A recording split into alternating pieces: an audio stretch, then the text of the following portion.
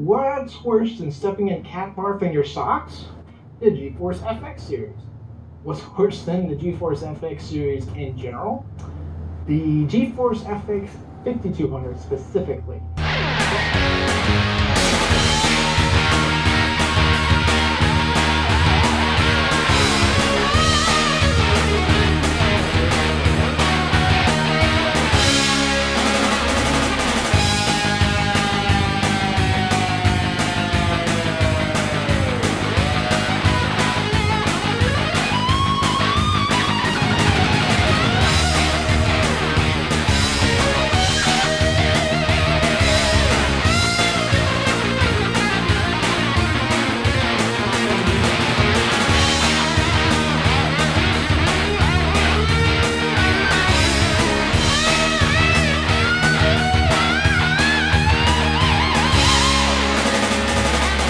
By now, it's a bit of a broken record to say that the GeForce FX series wasn't a great line of graphics cards, and the worst offender of the lot would easily be the lowly FX 5200.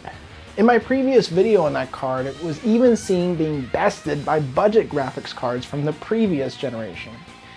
But admittedly, I chose the worst possible scenario, an example with the lowest clocks and a 64-bit memory interface. The response from some was that the FX 5200 is capable of much more, and that my take on it was misleading or even disingenuous. Well, let's give it the best chance possible then.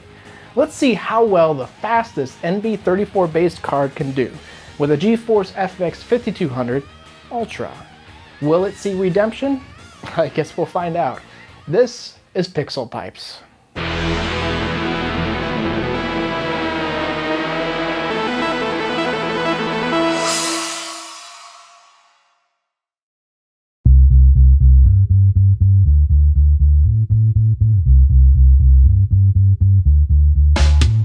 The FX series has among the widest ranges of products of any graphics card series to date.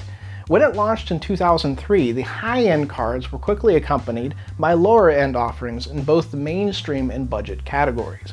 For around $200, you had the 5600 Ultra and its cheaper non-Ultra counterpart, which compared to the 5900 series, sacrificed one texture unit in each pipe and cut the memory interface in half. Pretty standard stuff. The 5200 cards gave up much more. In addition to the 5600's cutbacks, the 5200 also ditched Z buffer compression and color compression. What this means is that the memory bandwidth of the card is much less effective, being wasted on tons of uncompressed data. And of course, the 5200 Ultra also comes at a lower core clock compared to its 5600 sibling. Compared to a regular 5200, however, the 5200 Ultra gains a sizable 30% higher core clock and a huge 62.5% higher memory clock. Next to my bare bones 5200 in particular, this gives it 3.25 times the memory bandwidth, which is absolutely massive and desperately needed given its limitations. Both the 5200 Ultra and the 5600 Ultra required separate Molex power connectors, which is honestly a little crazy for mainstream and budget cards of any time period, especially since its main competition at the time, the Radeon 9200 and 9600 Pro, required no additional power. Although it should be noted, the 9600 Pro generally lacked backwards compatibility with older AGP 2X slots.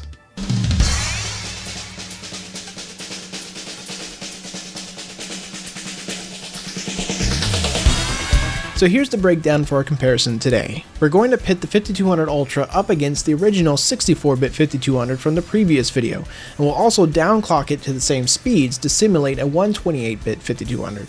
We're also going to compare it to the GeForce4 Ti4200, as there's some debate online over which card is faster.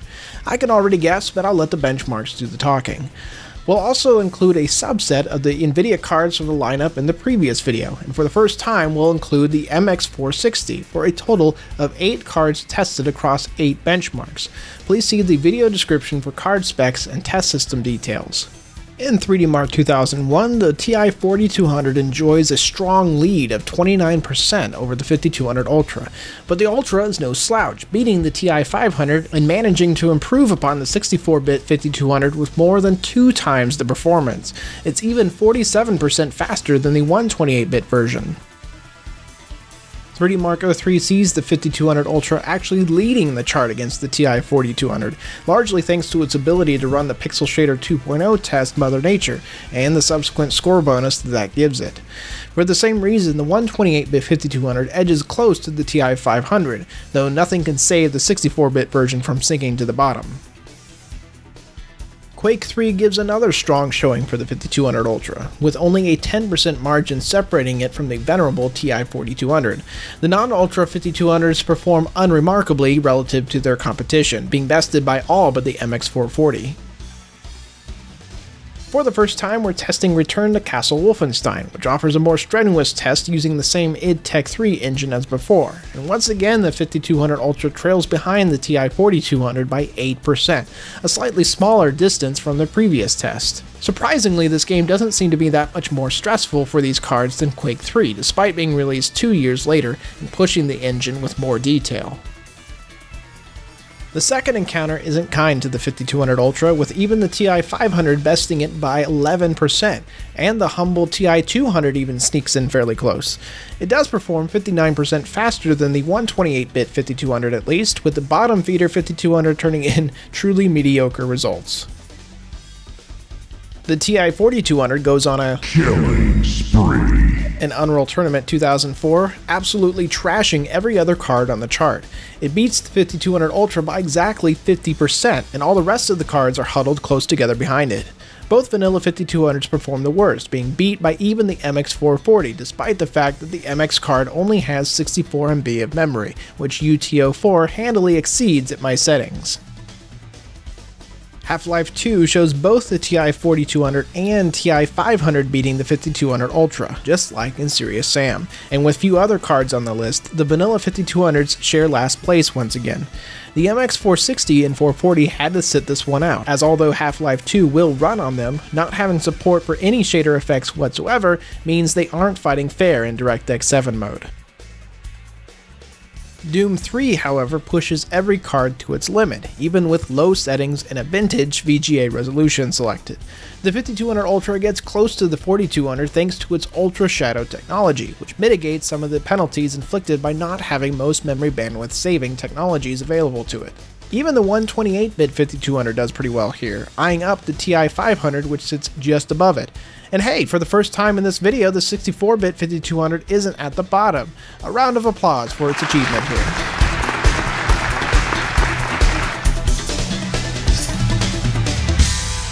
So in all but one test, the GeForce4 Ti4200 beats the 5200 Ultra, and this is likely due to the 4200 having twice as many texture units in each of its 4 pipes.